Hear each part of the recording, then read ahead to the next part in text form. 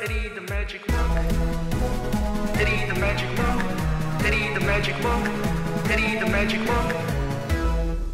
Hey guys, it's Eddie the Magic Monk. Today we're going to talk about Adobe Acrobat Reader or Adobe Acrobat, whichever one you're using, to fill out forms. And if you have some sort of PDF form and you're just trying to fill it out, maybe the creator of the form didn't save it as an electronic form, so none of the boxes are clickable or whatever, none of the forms are form fields you can fill in.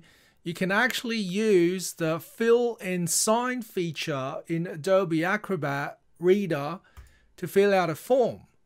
But you click on that and then you click on fill and sign, and then it says the author of this form has specified the fields which you can fill. Click on any field to start filling the form.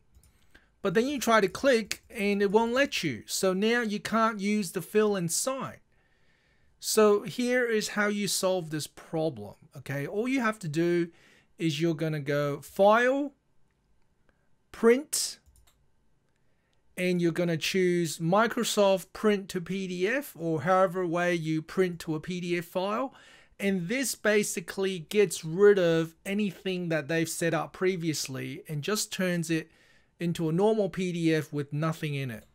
Okay, so then you're going to click Print, and then you're going to choose where you want to save that. So I'm just going to save it on my desktop or wherever it is. Just call it New Form.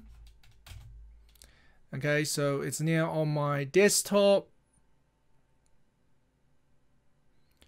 Okay, so now it has printed to a new file, but it doesn't open it up automatically. So you're going to have to go to your desktop and open it up, or in my case, I'm just going to click on Open, New Form on my desktop. And now I can simply use the fill and sign feature. Okay, fill and sign, and you can see everything is visible again. So I can use ticks, I can tick around the page, I can put my, I can type things in, whatever you want. All right, so you can fill out forms again. All right, thanks for watching, guys. See you next time.